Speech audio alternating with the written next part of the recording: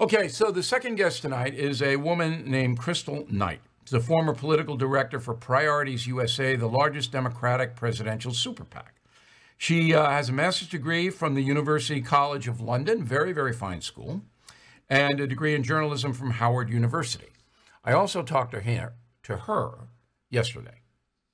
So, Ms. Knight, I'm going to start with you the way I started with Mark Lamont Hill, citing a Gallup poll of 20 years ago in 2001 that showed the majority of Americans felt that race relations between blacks and whites were good. But 20 years later, the majority feel they're bad. Why the shift? What happened? Well, I think there are a number of things that have happened over the last 20 years. One, there was the first African-American president who that was elected in this country, Barack Obama.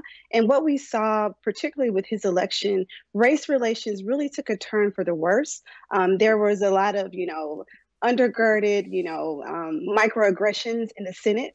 There were a lot of microaggressions in Congress, and we saw a lot of people reacting negatively to having the first African-American president in this country. Then why was he reelected, though? Why was he reelected by more of a plurality the second time than the first time? If what you're saying is that, all right, Barack Obama got to be president, and then some people didn't like that, but when he ran again, he was reelected. Well, the good thing about, elections in this country is that the majority wins, right? And so there was an overwhelming majority of Americans who still thought and believed in his presidency based upon some of the policies that he was able to accomplish, particularly ACA in his first term. And so it's not surprising that he got reelected because he was a good president. But what is surprising is how race relations took a turn and how the relationship between African Americans specifically and police, they began to deteriorate under his presidency and even in the years, the future years that preceded his term. And so we have to look at all of those things. I think even most recent with the George Floyd incident that happened last summer and all of the protests that have been happening, those things have not helped race relations in this country by any stretch of the imagination. Sure. But I think at this point that because of George Floyd in particular and others that have been captured on video and then sent out over the internet, that's the big component that's different now than 2001, is that a lot of the police brutality has been captured and sent out. And people react emotionally to that. African Americans react emotionally to it. And I think that has caused race relations to deteriorate in some degree. Right. But even though police are being caught on camera, the bad actors are still, taking place. And so on one hand, you're saying, yes, body cameras have helped improve, reprimanding police officers. But at the same time, you still have police officers who are literally out here punching citizens. Right here in the District of Columbia, last week, a man was arrested and he was literally punched in the face by a police officer while two other police officers held him. And so, again, if you know that you're being filmed, if you know that you're wearing a body camera, and you know that citizens now have smartphones, why do you continue to act Well, they're going to lose way their jobs. You know they'll pay a price for maybe. that. No, that's not a maybe. They will. But the point is there are 88,000 law enforcement officers in the United States of America. Among those 88,000, a substantial minority of black officers and Hispanic officers. I don't believe there's a mass mindset to abuse African Americans. I don't believe that. Now, maybe I'm wrong, but I think the data backs me up. However, everyone knows there are bad police officers. There are brutal police officers. There are bigots who don't like blacks. Everybody knows that. But now in our society, if they are uncovered, they're gone. They're not protected any longer. Would you cede that point? I would not see that point. Really? Because when I think about Eric Gardner in New York and how he was choked to death, that police officer did not lose his job. When I think about Tamir Rice in Ohio, who was shot because he had a toy gun, that police officer was removed from the force, but he was able to move to another state and get another job on a police force. And so, there are instances after instances, just like those two, where police act improperly, they act incorrect, and they're either temporarily reprimanded, they're able to retire, and and still have their pension. They're able to go on and live another life. Whereas a person of color, a Black person, they're not afforded that same opportunity and that And do ability. you think And this is so endemic in our society? I mean, you think this is everywhere? I think that there is a problem with policing in this country. I believe that there needs to be a federal overhaul of the way that police conduct themselves with people of color in this country. And there needs to be a national registry that would, let other police districts know when a police officer has had a major or a serious incident, so that he or she is not able to simply retire or Okay. leave or Look, resign I'm and go not to going another to, district. yeah, I'm not going to get into that, but I am going to get into if you are attacking the police, not you yourself, but any Right. group or person, then the likelihood of African Americans being harmed rises. And I know you know the stat. I mean, it's an incredible stat that 89% of all African American homicide victims, people murdered, are murdered by other African Americans. And if you don't have a Mhm. strong police force, that number is going to rise. So I talked to Hill about this. I said, okay, you don't like the police, you fear the police, but shouldn't you fear the African American killers more? You see what's happening in Chicago and D.C. and Philly and New York, where Black drug gangs are running wild. They're murdering people all over the place. And the police themselves are receding from it. They're not reacting as strongly as they once did.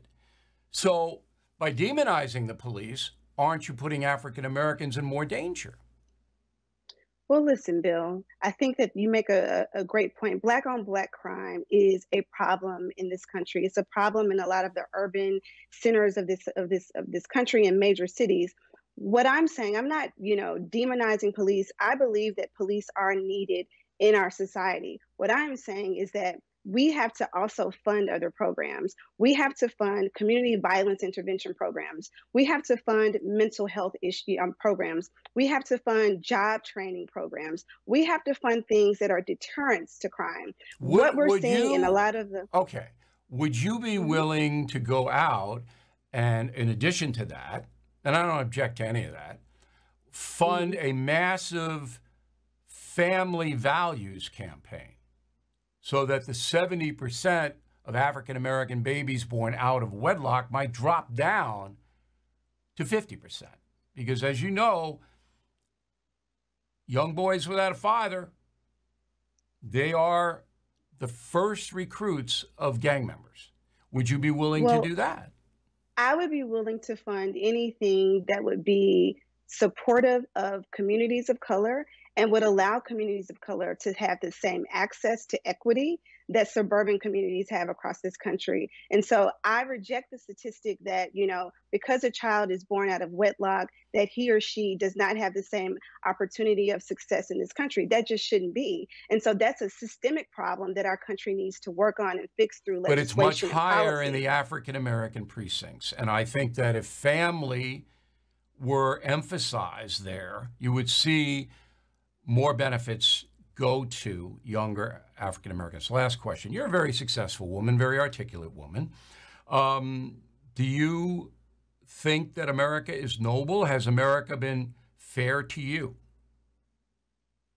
I think that America is always striving to be a better country than the way that it was founded. I have to always go back to 1776 when this country was founded. It was founded with white, wealthy men in mind. So it was not founded with people of color in mind, and it certainly wasn't founded with women in mind. Have I enjoyed some of the success and the pearls of being an American citizen? Absolutely. But do I know that I can push my country and advocate for my country to be a better America? Absolutely No, we too. all want And so I think, improvements. But yes. and I'm going to send you my book, Killing England. There's a reason why it was all white, rich guys making the Constitution. And Why is that? well, it's a long story, but it's basically they were the only ones that had the resources to go to Philadelphia. But they literally pillaged other countries for resources. I mean, how Well, can you sit here and at say that that? time, they were just hanging on and hoping they weren't going to be hung by the king. Well, we're gonna agree to disagree on that point, but Well, read my I book hear first because it's a fact-based book, and I'm sure you'll enjoy it because it's not a political book, it's just a history book.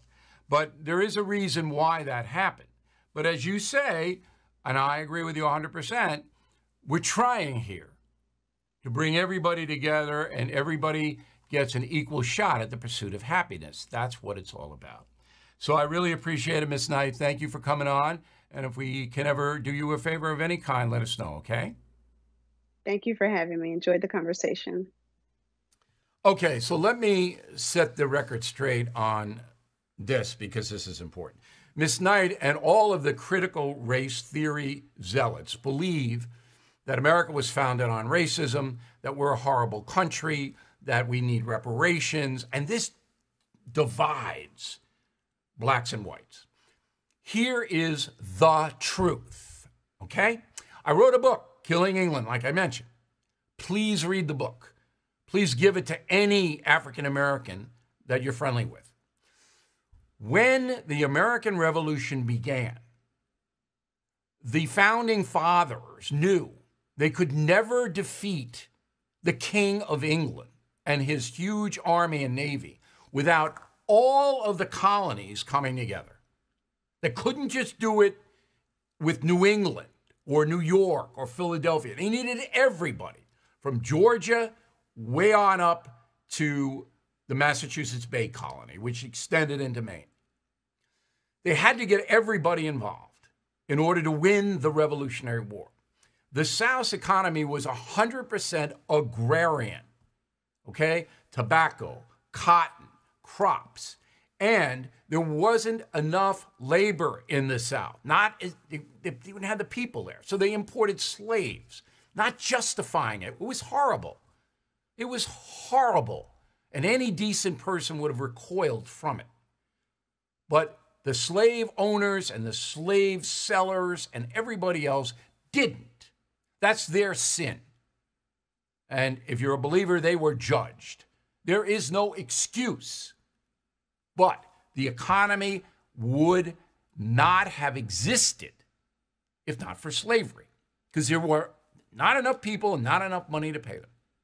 So the South would never have signed on to the Revolutionary War without a continuation of slavery. Ever. All right? Everybody knew that.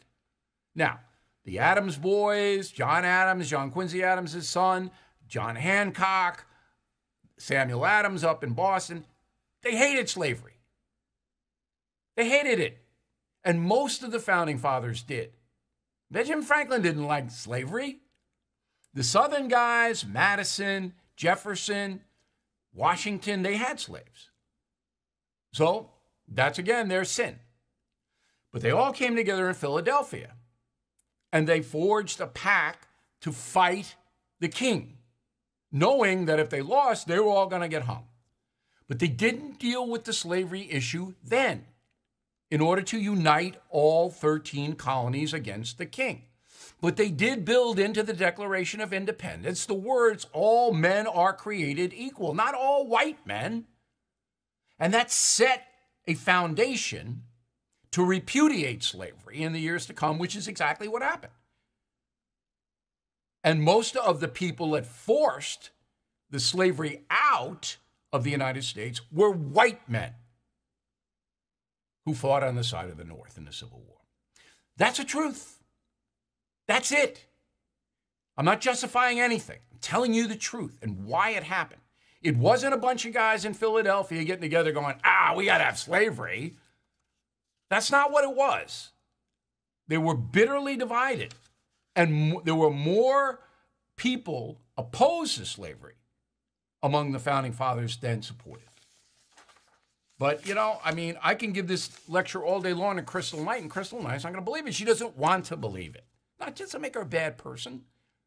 She just doesn't want to believe it. Just like Hill doesn't want to believe the truth about criminality.